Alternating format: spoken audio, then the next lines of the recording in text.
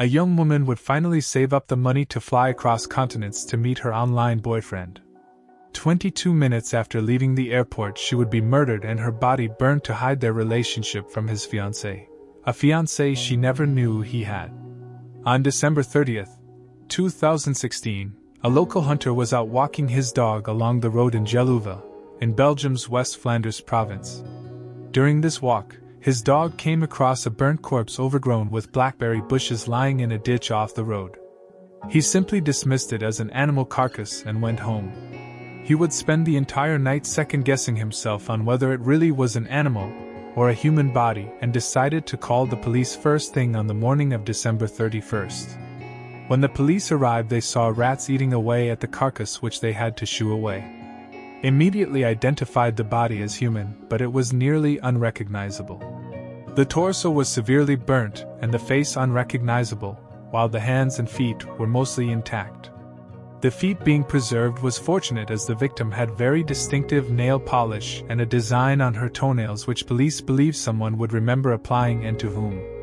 As for the victim itself, the police concluded on the scene that it was likely a murder due to the burns and how she had barely any clothing on her. The police also couldn't find any lighters or white spirit/petroleum, so this led them to discount that the scene before them was the result of self-immolation. Other than that, all they could tell was that she was a woman, and based on the state of decomposition, she had likely been killed some time ago. As for the killer, based on the location, the police thought it likely that the killer must have been a local who knew the area well, as the body was found in a secluded enough area. Lastly, the police did not receive any missing person reports, so they had no guesses on who the victim was. When the police removed the body and brought it to the morgue, the autopsy began on January 2nd, 2017, and the medical examiner noted numerous fractures on the woman's face, one on the skull and another near the eye socket. Her height was placed at 1.44 meters tall, and she was said to be young, placed between the ages of 18 to 25. She also had a very pronounced overbite. She was not carrying any identification or a handbag or purse, only a necklace it seemed. All they did find was a burnt piece of black plastic, which was likely the remains of a container she was placed into when her body was burnt. Based on the shape of her skull, the coroner also determined that their Jane Doe was of Asian descent. The police's very first idea was that the victim could have been Narumi Kurosaki, a Japanese student who went missing from France on December 5th. The police reasoned that her killer could have transported her body across the border and into Belgium to make it harder to link the body to her and it to the killer. Narumi was ruled out very quickly, however. When it came to her burned torso, there was a piece of fabric picked from the charred remains, and when closely examined it was a label from a t-shirt, and the brand was Masakino, who only operated out of Asia. She also wore a unique watch manufactured in Japan with only 1,300 copies ever produced, and each sold only in Japan. Alongside the clothing tag, this indicated that rather than being a local with Asian ancestry, she likely hailed from Asia itself, either as a tourist, student, or a recent immigrant. With this in mind, the police reached out to all the Asian embassies in Belgium, but none had reported any of their nationals missing. They then questioned employees at the local immigration offices and refugee centers, but they too couldn't be of much help. The police took this to mean that she had yet to be reported missing or had limited contact with her family. The police proceeded to conduct door-to-door searches and asked the locals if they recognized or knew the woman, but Geluve was a small and rural community, so none of the locals had seen any Asian women. They then went to all nearby beauty and nail salons and showed them the decedent's nail polish, but nobody recognized it or remembered applying it. Many large-scale mushroom farms nearby were also known to employ a large number of Asian immigrant workers, so the police visited them and asked if any workers failed to show up to work. All were accounted for, rendering it another dead end. Police also hit the streets to question local sex workers, another industry many Asian immigrants took part in but also returned empty-handed. Lastly, they visited many Asian-themed restaurants such as Thai or Chinese restaurants, but again, no employees were missing. Lastly, they ran her DNA, but they had no leads to compare it to, and Belgium didn't have its own DNA database, so the samples were sent to the databases of other neighboring countries, but also to no success. While the police were chasing these leads in vain, forensic examiners were still sifting through the remains of the charred portion of the body to try and find anything else. Under the body, they found bundles of burned newspapers, all of which were soaked in white spirit alcohol. Some of the newspapers survived and could still be read. This proved to be most helpful out of all of them because from what remained, police could read the headline, identify the newspaper as a Dutch publication named Metro, and that the article was printed on November 21, 2016. Therefore, their Jane Doe likely met her end sometime on November 21 or soon after. This was confirmed even further when police analyzed the larvae and maggots on the body, which corroborated what the newspaper led them to suspect, that the time of death was approximately November 20th to November 21st. Despite this lead, it did nothing to help identify her, so by February 7, 2017, once the police finished crafting their facial reconstruction, they published notices to the public all across Belgium. They asked if anyone recognized her face, all of her belongings, the nail polish, and if anybody saw something unusual and suspicious on November 20th to November 21st, 2016. This seemed to pay off, as not long later, a local of Jeluva came forward. He told police that he remembered seeing a man out for a jog with his Asian girlfriend by his side. The man he mentioned was a local, knew the area well, and even installed a bunch of security cameras outside his house but none inside. One of his hobbies was burning wood. He wasn't in a relationship after his previous partner left him, and by all accounts he seemed to have a strong fetish and preference for Asian women, as he would exclusively seek only them out on dating websites. His Thai girlfriend and her daughter moved to Belgium with them. No one had seen them since, and he himself wasn't even in the country anymore, having seemingly fled to Thailand. The number of red flags was numerous. A judge thought so too, as the police soon made entry into his home. They ransacked his home and checked the drains of his sink in case any traces of blood or DNA remained. Despite their best efforts, there seemed to be no signs of any criminal activity, or cleaning agents were detected either, so the murder likely happened elsewhere. For now, the Belgian police could only inform their Thai counterparts and simply wait. It didn't take long for them to hear back. The Thai police had found the man, and his girlfriend, and her daughter both alive and well, and all having a fun and enjoyable vacation. He had simply had a bunch of odd behaviors which would coincidentally implicate him, and a very poorly timed vacation. They also briefly investigated a man from Medan who was said to have a Nepalese girlfriend that hadn't been seen in a while, but she was also ruled out as being the decedent. Now that he was cleared, the police lost their only lead and thus were back to square one. The police would once again reissue the notices on May 2, 2018, but nobody came forward at that time. This murder grew into a cold case, and their murder victim would seemingly remain a Jane Doe for the foreseeable future. On August 13, 2018, the Vietnamese embassy contacted the police in Belgium's capital, Brussels. They called after receiving a letter from a man back in Vietnam. He said that he hadn't been in contact with his daughter, 28-year-old Nguyen Thi Chien, since November 21, 2016. Nguyen was born into a modest family of 6 children, and out of all her siblings, Nguyen was the most successful and academically gifted, so her parents focused most of their efforts on her. They invested heavily in her education, even taking up several loans to fund her further education. Eventually, enough money was accumulated for them to fund a trip to Nagoya, Japan, for her to study abroad. When in Japan, she studied management and accounting, then interior design, and finally bioengineering, but managing her studies was difficult on account of just how much more expensive living in Japan was than living in Vietnam. She had to take several jobs, such as housekeeper at a hotel, waitress at a restaurant, and working at a supermarket. She also routinely needed to ask for money to be transferred to her from her parents, money she was expected to pay back. Eventually, she found her way to an agency that supports the Vietnamese diaspora in Japan, and she thought it could help her with juggling her job, financial situation, and studies. At the same time, she also met a man from Belgium who happened to be in Japan, and the two hit it off, even continuing to talk after he left Japan for Belgium. Her parents, when told, did not approve of this relationship and wanted her to find a boyfriend closer to home. After her disappearance, the Vietnamese police did not conduct a particularly exhaustive investigation into her case. Once they heard about this mystery Belgian man, they concluded that she willingly left the country without even verifying that to be so and ended their investigation right then and there. They also added that even if she didn't leave for Belgium, she was still in Japan, so there would at the end of the day still be nothing they could do. Nguyen's father was left trying to investigate and search for his missing daughter on his own, even posting up ads and notices all over Facebook, including the Vietnamese communities in Japan and Belgium, but went 2 years without any leads.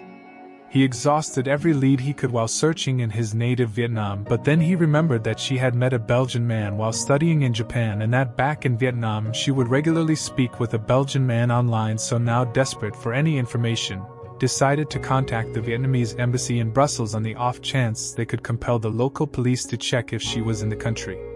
The embassy was informed of the body found in Jeluva, which then informed the Vietnamese police. They took DNA samples from Nguyen's family. They also gave the police a mobile phone that Nguyen had returned to Vietnam. The phone and samples were placed in a sealed diplomatic suitcase and put on a plane from Vietnam to Belgium. By then, Belgium still didn't have a DNA database, and according to one source, this was the first time in Belgian history that DNA samples from a missing person were used to solve a case. And solve the case they did, as the samples from Nguyen's family matched the Jeluva Jane Doe. Now that they identified their victim, it was time to identify her killer. It was quick thinking on the part of Nguyen's father to send the phone over to Belgium. They went through the contents and found a conversation she had with her parents. She showed pictures of her Belgian boyfriend, and in some of them, text messages were also pulled from her phone, and they were written by a man in Belgium pressuring her to fly to the country in the weeks leading up to Nguyen's murder. The pressure even extended beyond just Nguyen, since her father received a text from a Belgian number saying, "Let your daughter come to Belgium, the tickets have already been paid for. I will take good care of her, it would be a waste of money." The man's passport and identity card could also be seen. Just one problem. The man's name was supposedly John Rosiers. However, the identity card spelt the name with 2 SS instead of 1. An inconsistency. The card numbers on the passport were also fake. The only thing that matched was the photo. Nguyen had given a friend some contact details for those she knew, including a Belgian phone number. The police called the number, and it was still in service. The only problem was that it wasn't a personal cell phone number, but the number was to a company in Menin with 444 individuals in its employ. The police obtained a list of all their employees and systematically went through each and every one of them. Eventually, they landed on 29-year-old John van der Leek, and he looked exactly the same as the man on Nguyen's phone and the passport photo. John had a girlfriend he met in 2009 and moved in with her in 2013. Their infant son was born on October 27, 2016. He was born in 1989 in Zonnebeke and studied to become an electrician, but he didn't finish his studies. It turned out that he didn't need to finish, since he still got a well-paying job, one that also required him to travel a lot to Mexico, Italy, Bulgaria, and most importantly Asia, especially Japan. Although he got verbally aggressive from time to time, John was described by his girlfriend as a nice, kind man. There was only one incident where he slapped her cheek, but he stopped after she threatened to leave should he ever do it again. In the days following, John seemed genuinely apologetic over that incident. John would often use his phone almost every time she saw him, but she always assumed he was speaking with clients. She said he was reserved and modest and never once worried about any infidelity during his trips abroad. Little did she know, John had traveled to Japan in May 2016 and met Nguyen via a dating site. They both had normal conversations about their interest at first, before they soon turned into conversations of a sexual nature. In fact, there were many text messages from John asking if they could have sex. In no time they both met at a hotel for a date, and later both had consensual sex. On November 8, 2018, the police decided that it was time to arrest John. They knew he went to work early in the morning, so just outside his home but far enough for his family not to witness it, they set up a fake DUI checkpoint. They had John step out of his vehicle and he was led into the back of a police van where they said their equipment and breathalyzer tests were located. Once inside, the doors were closed behind him as officers handcuffed him and placed him under arrest for the premeditated murder of Nguyen Thien. The arrest came only a few days before the wedding and only a day before arrangements were due to be finished. John's reaction to the arrest was one of indifference. He was described as flat and didn't seem terribly surprised. Their plan to shield his girlfriend from having to witness John's arrest was so effective that it had the opposite effect. She grew worried when John didn't call to let him know he arrived safely, and when the police showed up at her home to conduct a search, she noticed one of the officers holding a folder that said, "Premeditated murder." And as she never even heard of Nguyen, she could only assume that John had been murdered, and she was inconsolable. Informing her that he was the suspect instead of the victim could hardly be called reassuring. At first, John denied any involvement and only admitted to knowing of Nguyen. The detectives nevertheless continued their interrogations, and after 2.5 hours, he confessed and admitted that Nguyen's other cell phone and her tablet were buried underneath his bathtub, being placed there just before it was installed. To retrieve them, the police had to use high-grade tools to cut into a bathroom and slide a small camera through the incision to try and look around for the devices, since the tub was built against the side of the wall space behind it for maintenance. They quickly found the phone and tablet hidden in a corner. Across both devices, over 9,000 messages, sexually charged messages, were written and exchanged between Nguyen and John, with John even speaking in this way to her while his son was being born. John also lied about his name and address to Nguyen so that she wouldn't look him up and see photos of his girlfriend and child on his Facebook. John did not think this act of deception would last though, and that soon enough Nguyen was likely to find out about his real identity and real life, which would ruin his marriage. John believed that in order to preserve his reputation and family, he had to lure Nguyen to Belgium and kill her. This was when John began relentlessly and constantly pressuring Nguyen to take a break from her studies and come visit him in Belgium, sending 139 text messages to that effect. Little did she know, the purpose of this trip was just so John could kill her to cover up his affair. Every time that Nguyen hesitated and expressed reluctance, John would always bring up having children with her, which was something she had really wanted to do with him. John didn't think this plan was worth spending his own money on though, so he forced Nguyen to pay for everything. This resulted in her having to take several loans just to fund her trip to Belgium. She first landed in Helsinki, Finland, and got a connecting flight to Amsterdam, Netherlands, before lastly paying for a ticket and boarding a train to Kortrijk, Belgium, where she had no accommodations or hotel waiting for her. After her train arrived, she was expecting John to be ready to pick her up. Instead, John, despite being free, took his time and decided to stay home. By the time he finally bothered to show up, Nguyen was very unhappy with how long she was made to wait in a foreign country she had never stepped foot in. Once they got inside his car, John saw Nguyen on his phone, which she snatched away. This led to an argument before John finally explained that she couldn't stay or take any pictures and videos of her trip to Belgium because of his girlfriend and son. Needlessly to say, Nguyen was very betrayed to hear this and slapped John and threatened to expose the affair. John in response did what he was always planning on doing, just earlier than intended.